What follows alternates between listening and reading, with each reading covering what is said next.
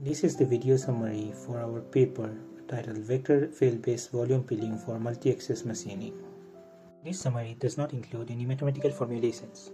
Please refer to the paper for detailed description.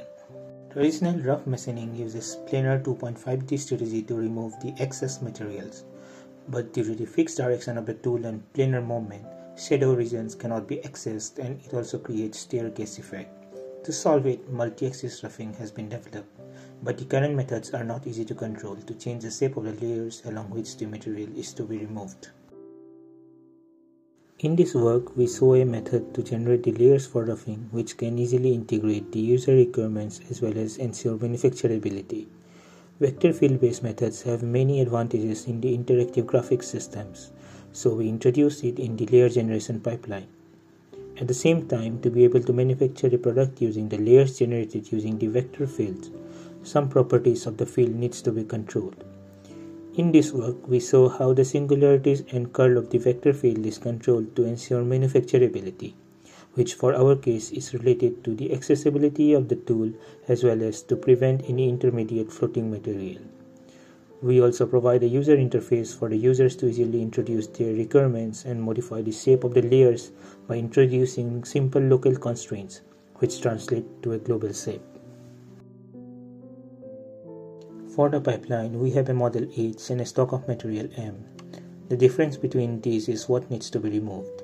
In the space of the removable volume, we introduce a vector field which is an interpolation of the user-defined directions at few sample points. After opening the vector field, we generate a scalar field whose gradient matches the vector field.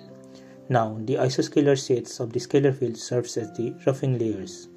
When the gradient of the scalar field equals the vector field represents the normal direction of these layers at each point, hence allowing us to control the shape of the layers using the distribution of the vector directions.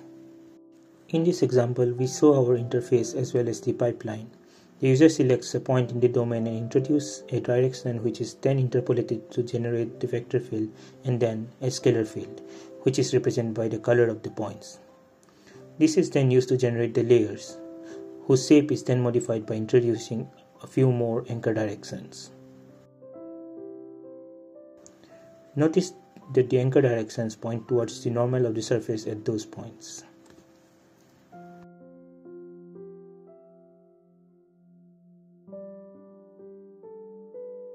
As we show here, by controlling the points of singularity, we can prevent potential collisions during machining as well as isolated volume of materials.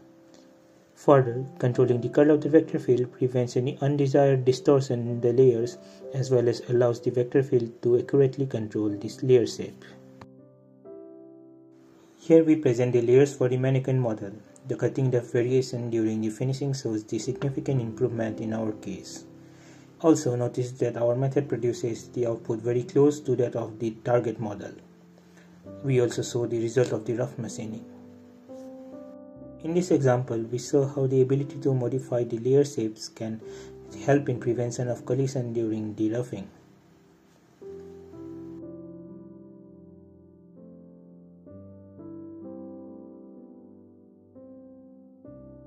Here we show the various stages of roughing the Mannequin model. On the lower row, we present the machined models, the desktop level machine that we used, and also the verification by scanning the physical results. Here we provide another example of generating the roughing surfaces for an impeller model.